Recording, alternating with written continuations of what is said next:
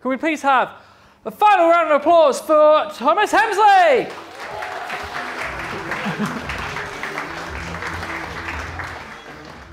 So, that's a nice metaphor for how I feel a lot. I'm just going to be really depressing again. I'll try not to. At least there was a laugh.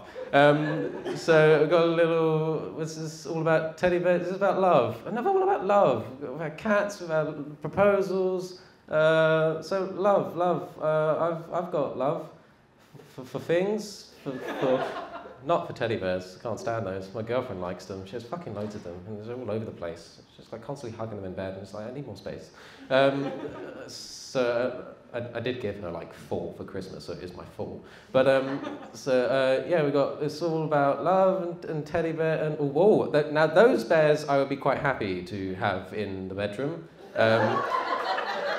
Not in a sexual way. Just look how big and cuddly they are. I'd quite like to die hugging a bear.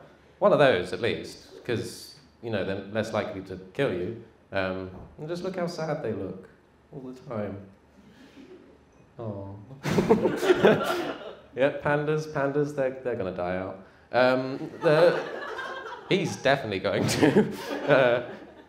I wonder where he's going.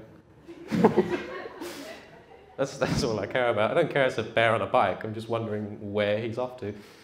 Probably somewhere fun. Okay. His front legs don't work. A common problem in polar bears. You might not know that, but most of them do walk like that, and then they starve to death. It's all bears. I hate bears. It's like Bear Grylls. Excellent. I hate Bear Grylls. I like Ray Mears because Bear Grylls' entire survival philosophy is eat shit. It's literally it. Whereas Ray Mears is like, I'm going to show you how to build a house out of bamboo and shit. Whereas like, that's actually interesting and helpful stuff.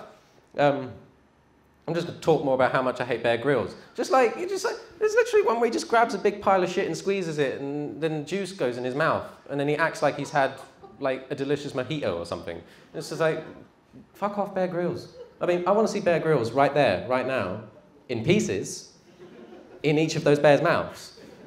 I mean, that would very much improve this presentation. Fuck Bear Grylls. The end.